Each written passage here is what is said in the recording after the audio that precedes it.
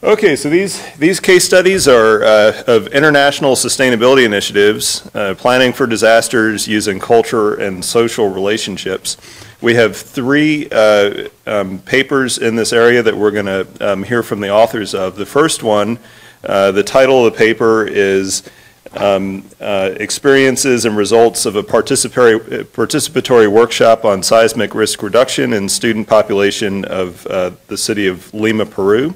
It's going to be presented by Sandra Santa Cruz, who will also introduce the rest of her authors when she starts the paper. Good morning. Thank you.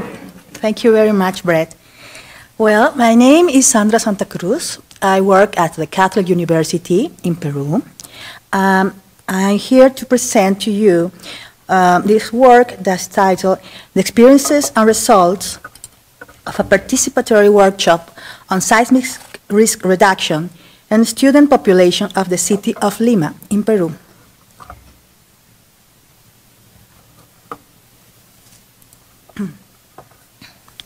In the first part of my presentation, I will describe the situation of the student population. Next, I will explain the approach to face this problem. And finally, I will present the results and conclusions of our work. Let us start describing the problem.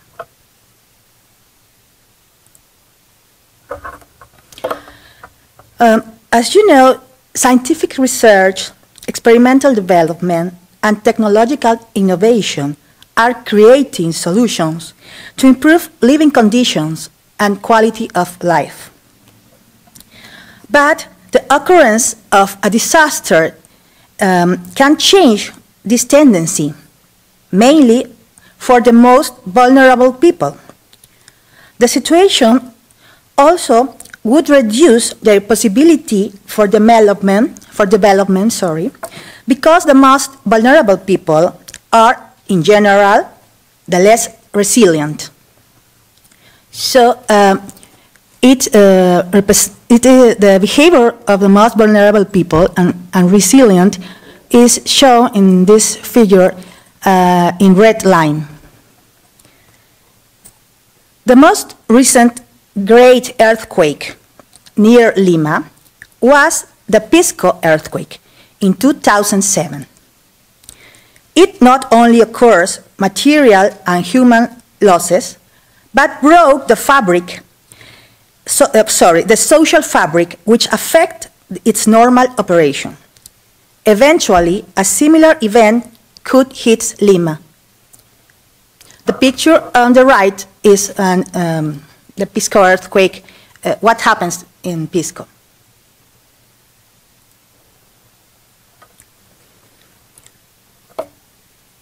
Our study is focused in the student population of public schools. Their situation is risky due to significant factors at different scales. As you see in the factors in the city level and the neighborhood level, in the building of the school, and in the student population themselves. The importance of school facilities lies not only in the normal operation and continuity of classes, but in its position as one of the areas of reference for the affected community after a disaster.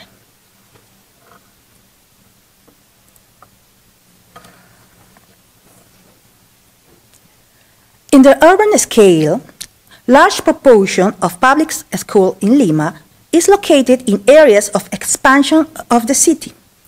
The map shows these areas in red.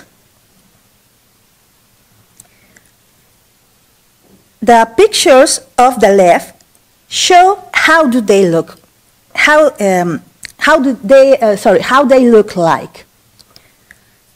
These areas were originated from an informal pattern since 1950.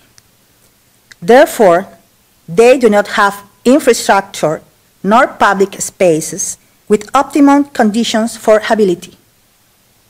The red zone is also the one with less income. The zone in blue is the one with more income, and the image of the right shows an example of this zone.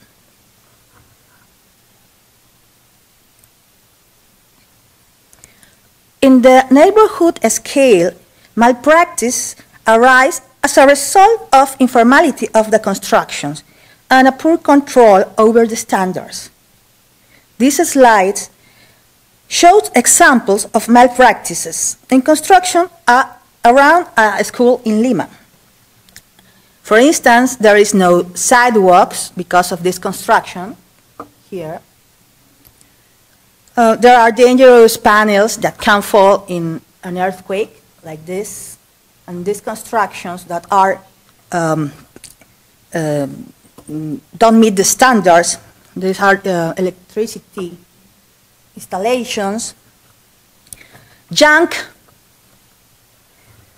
and so on. These situations also increase the risk of the student population that needs to evacuate after an earthquake. Moreover, it could hinder rehabilitations and the return to normal operation after the earthquake.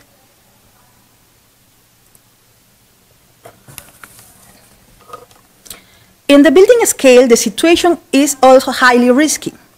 Our estimations say that in an occasional earthquake of 8.2, only 455 buildings would be undamaged and could be used immediately. More than 1,000 would have a little damage and maybe can be used after simple rehabilitation work of about 2 weeks maybe. 3,000 buildings would reach a high damage state, but unfortunately with no collapse, and more than 138 would be in a critical situation that could affect the life of the students during the earthquake. Let me say that this scenario would be similar to the situation reported in Pisco after the earthquake of 2007, where 90% of schools were inoperative and 10% had minor damage.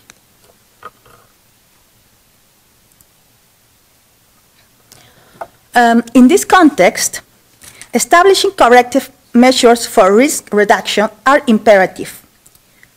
While there are efforts from different disciplines to address the problem, they are not integrated nor disseminated. In other words, this problem becomes a challenge because of the great amount of population at risk, the lack of capacity to attend all simultaneously, and the requirement of a transdisciplinary and participatory approach. To face this situation, we decided to identify stakeholders and invite them to a workshop for exchange of experiences and knowledge in the topic of risk management. The workshop was held in Lima at the Catholic University in September of 2014. We invite people from the Infrastructure Office of the Secretary of Education and regional authorities. Also, we have academics in civil engineering, architecture, urbanism, and psychology.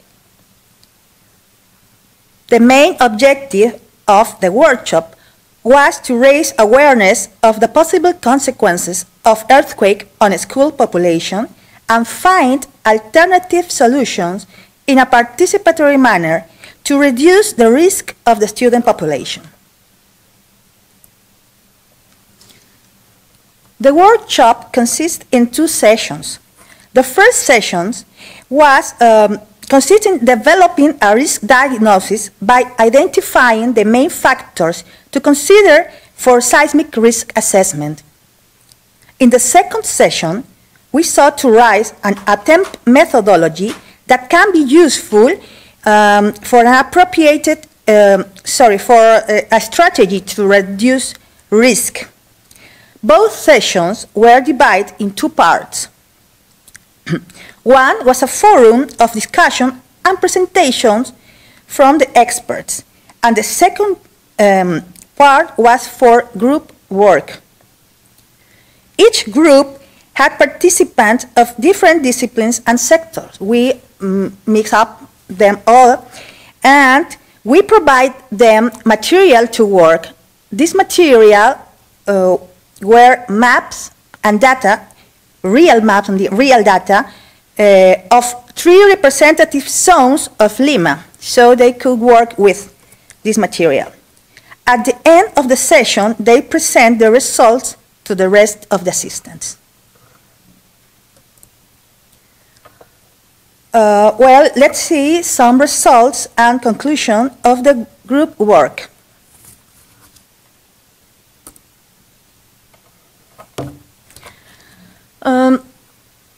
This is one of the work of a group.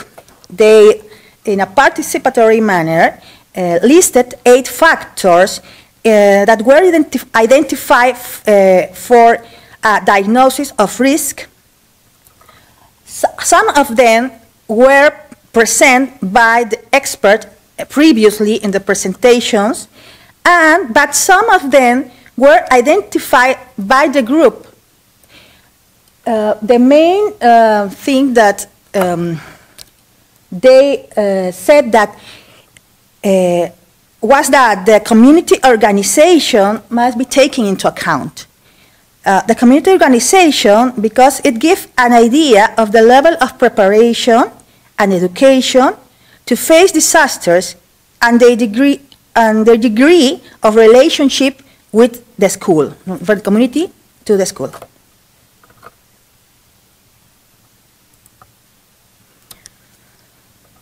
Then, the proposed methodology is to use a territorial approach based on the 8 factors aforementioned to identify the schools that should be reinforced by the government in a first stage of mitigation. In this map, we have divided Lima City to see all factors together only for illustrative purposes. The methodology should prioritize schools with good community organization, good accessibility and basic services, more free area, and those schools located far from other schools, and or that schools that have more population. The methodology also should prioritize the building with more fragility and less socioeconomic level, with great possibilities of damage in an earthquake that can affect to less resilient people.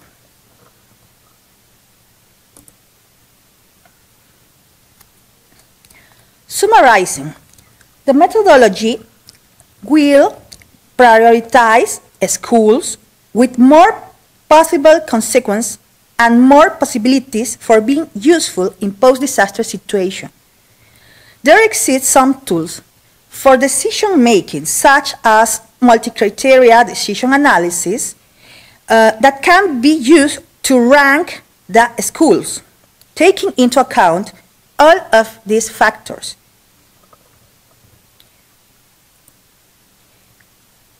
There is a constraint for this approach. The methodology must ensure life safety of the student, regardless of the other factors. So, for instance, this school made of adobe probably would collapse in a moderate earthquake, and it is unacceptable. So, The methodology must ensure that the school is reinforced, at least to avoid collapse.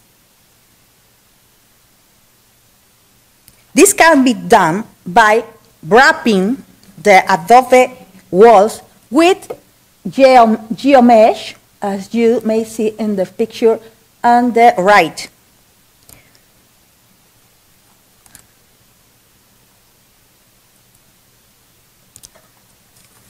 I'm going to finish with conclusions and divided the conclusion into parts, the conclusion about the workshop and the conclusions about the methodology proposed.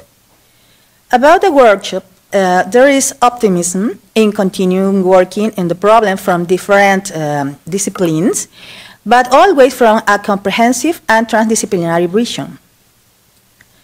Also, it has been noticed that it is required a broad and comprehensive approach that does not just see the risk as the sum of several factors, but as the interaction and coexistence of them.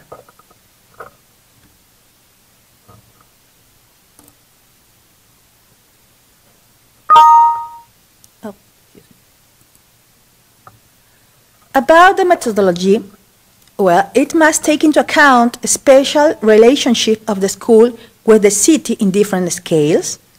In the short term, it must improve schools that are a menace to the life of the students, and it must improve schools in a comprehensive manner, prioritizing the most risky from the physical point of view and more useful for post-disaster situations.